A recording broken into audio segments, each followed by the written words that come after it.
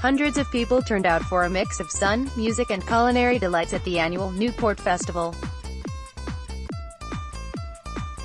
Local businesses pulled out all the stops to draw in the crowds with boat rides across the River Tay, live performances and a host of stalls highlighting the very best the town has to offer. Organizers are now hoping to build on its success and are already thinking about how they can expand the festival next year. Mary Jane Duncan, from award-winning cafe KitschnBake, said, "It was fantastic and the whole village worked really hard to pull it all together. Most venues hosted a music slot or two. We held ours outside as it was such a cracking day, as did the Newport and Dave Anderson Marine.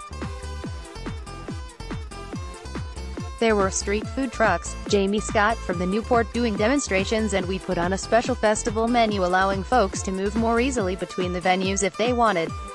Revelers enjoy sunshine and song at the Newport Festival." We also launched our new local food map that we recently had commissioned, which now has pride of place on the cafe wall featuring all the brilliant local producers near us.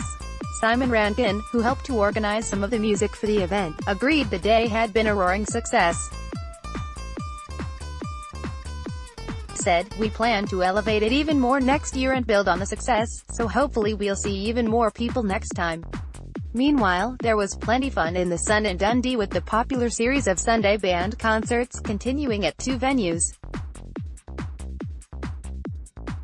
Dundee Instrumental Band performed at the Pavilion in Baxter Park, providing entertainment for everyone enjoying the sunshine, while Forfar Instrumental Band played at Magdalen Green Bandstand. The concerts are part of a series taking place in Dundee during the summer months.